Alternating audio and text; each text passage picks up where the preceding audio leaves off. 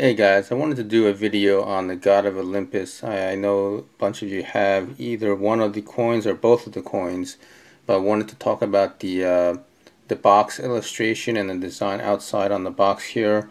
YouTuber Stock Jockey alerted me to this interesting thing here going on.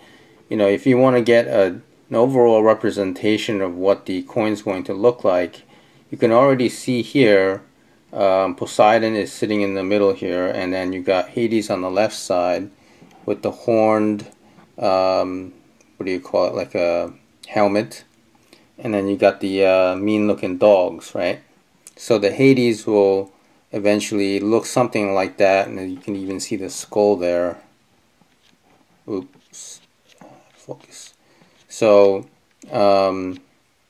and you got the Zeus on the right side, and this is my Poseidon coin, so I said, alright, you know, it makes sense to have Poseidon sitting in the middle, right?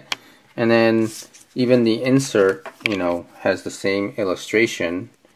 You have Zeus and Hades on the sides, and you have Poseidon in the middle.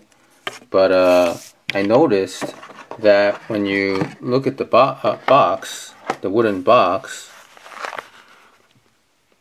you have Hades on the right side, and you have Poseidon on the left side, and you have Zeus in the middle. So I don't know if that's like that in everybody else's Poseidon coin, like the case here. I thought it would make sense to have Poseidon in the middle like before. So my question to you guys out there who have this coin, the Poseidon coin, and the Zeus, if you can double check on the design to see if everything is consistent, if the Zeus had the Zeus in the middle, and if you have a Poseidon, you have a Poseidon in the middle, if you could let me know, that would be greatly appreciated. Alright, thanks for watching, guys.